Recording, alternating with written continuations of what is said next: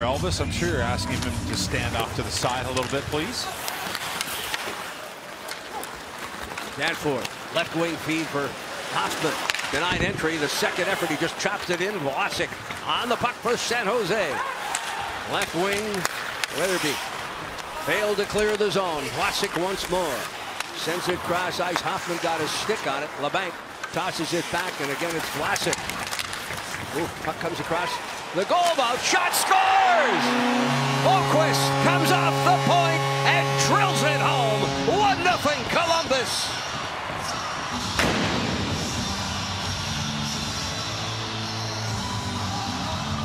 Well, they finally get a little zone time again as it's line with Danforth and Sillinger. They're out there rolling around. You can see the pursuit of the puck, and then on that weak side, as Sillinger saw Boqvist coming down, he stops up, and Boqvist on his toes.